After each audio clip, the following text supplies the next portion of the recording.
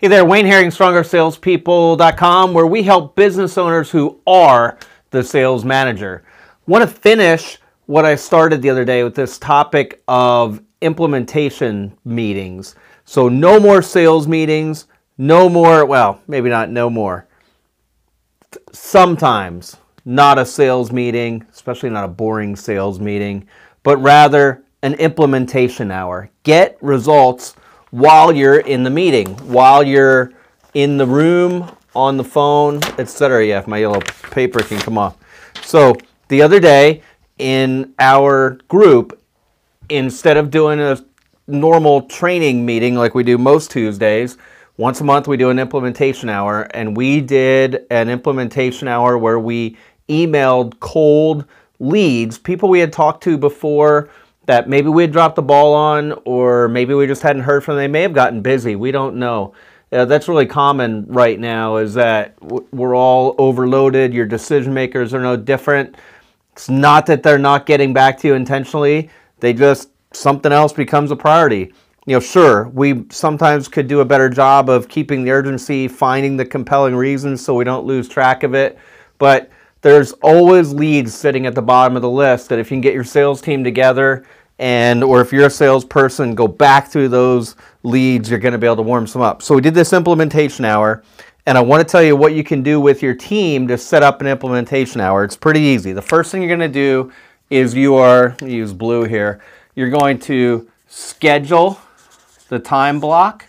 So get it in everybody's calendar. Maybe you already have a weekly sales meeting or training, and instead of doing what you normally do, you're going to keep the time block like you always do. That way it's in everybody's calendar. They're already coming. They're already prepared. There should never be any options to not be in your weekly meeting. It's once a week.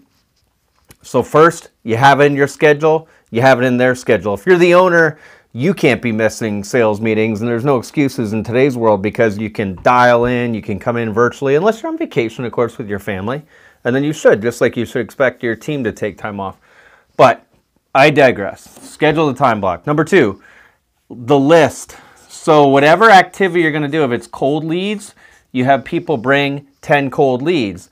If it is people that are owed a follow-up call, you bring those. If it's cold calling, a cold calling block, doing some prospecting, that's okay. Bring that list. So that's the next piece. Have your people prepared and have them bring a list. Have them be ready. Number three, you're going to do the setup. The setup may involve some role playing. It may involve some getting the words right.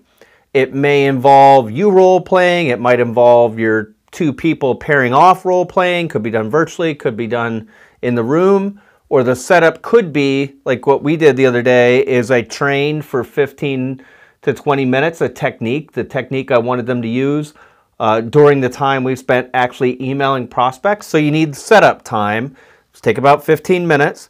And then the last thing, well, not the last thing, because there's one more on my little yellow note down below, but execute.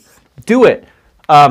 No social media, no texting, unless texting is the app thing that you're doing to reach out to prospects. But execute the work, no distractions, no interruptions, no sidebar conversations. Everybody splits up on their laptop, their phone, whatever the case may be, and you just do the work. You have an implementation hour. And then last piece, and this is important, and I have my little yellow note, hopefully I can peel it off. The last thing is an immediate debrief with everybody.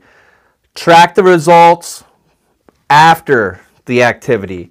Could be a couple weeks out to see what comes back in. So when you get back together with your sales team, either virtually or live, track results, talk about what happened as a result of that implementation hour that you did. Show proof. But again, right after you're finished with the exercise, you want to do lessons learned. And commitments are good, except many times leaders don't follow through with them. I used to be guilty of this once in a while. So commitments can be good, like I will, maybe your salesperson says, I will do this weekly. Awesome. But now you have to track it. You have to put that in a folder so you can ask them the next time, how did it go?